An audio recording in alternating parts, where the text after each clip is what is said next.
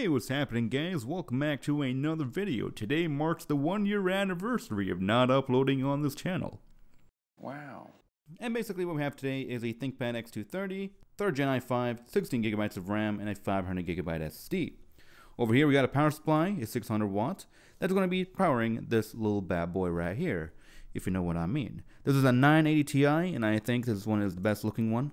I absolutely love how it looks. And in order to put this into here and that into there, we need this stuff right here, an eGPU adapter. Specifically the express card.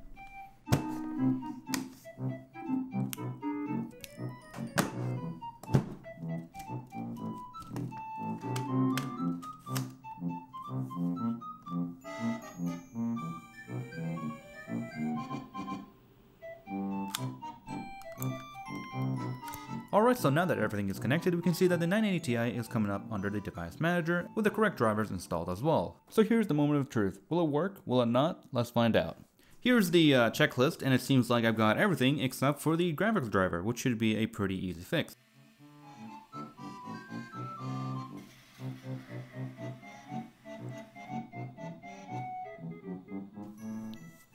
Screw mixed reality. Let's go and plug in the Oculus.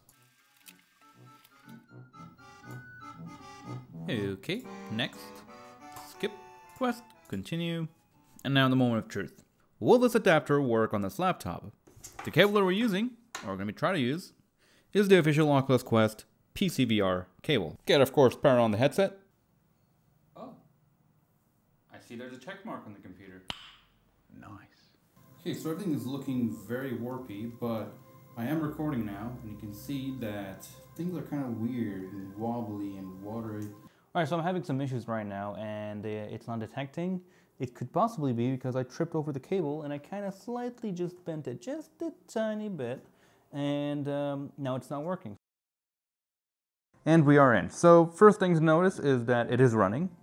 The frame rates on that Fire is pretty nice, but that's because it's not really rendered in 3D, it's just 2D sprites. This is running fine. The tracking is actually not going on the left hand because it ran out of battery, but we'll get back to that. I'll fix it up. But you'll notice that here things are just weird. They're wobbling, they're warping, I don't know what's going on. And the frame rate on my hand is just definitely not 60.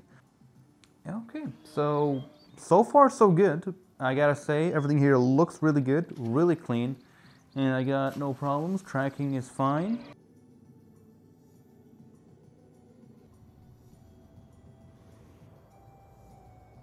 So let's go to home. I honestly cannot complain. I thought it was going to be pretty bad because of the initial start and how things were warping in front of me. It doesn't look too bad. So far so good. No complaints whatsoever. Everything looks pretty damn good.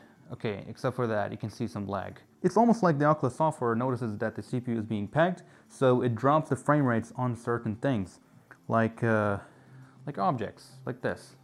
The actual movement of my head is 60 FPS, so the environment is being rendered at 60, but the things inside of it that you interact with are not rendering fully, at least most of the time.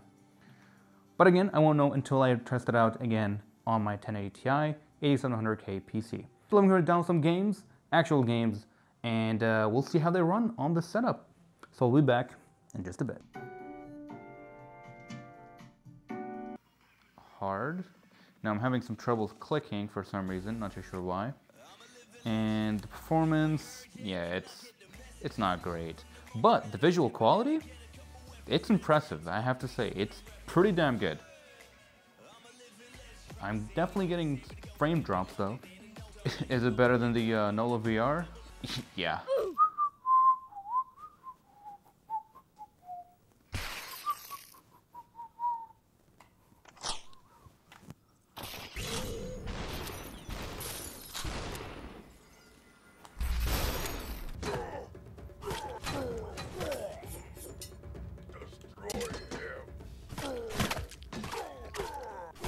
That was pretty good, actually. Yeah, pretty good, I would say. But very laggy, and my head is starting to hurt. Something I didn't have an issue with when I first unboxed this headset. Wow! Alright, so the conclusion. Is this a viable option, and should you do it? Well, let's first talk about what greatly impressed me, and that would be the Oculus Link feature. And over time, Oculus have worked hard on this thing and made it work really nicely, with two main updates that I've noticed in this experiment. With the first one being how great the image looks now. I have to say, it looks pretty fantastic, very convincing. It almost looks like I'm running on direct hardware, except I'm not, I'm running through Type-C. But that being said, it is really good, even with this bottleneck setup.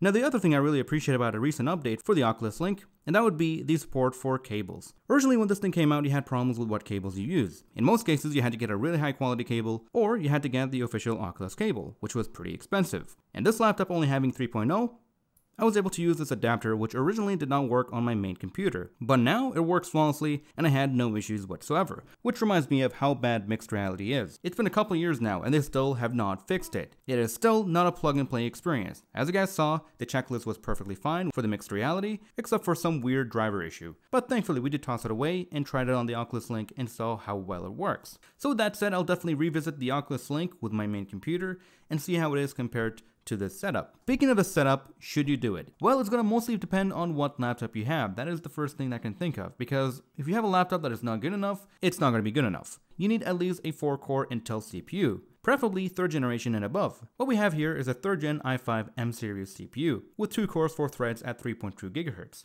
And that was just enough to get this thing running. Realistically, it wasn't doing all that well because the CPU was at 100% at all times, while the GPU was chilling at around 40 to 60%, which if I were to make a sequel to this video, I would try it out on a 4-core 8-thread CPU, a 4th gen i7 CPU, that also has an express card.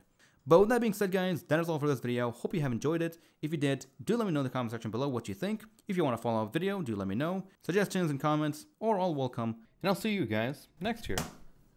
With a joke. Maybe. Woof woof.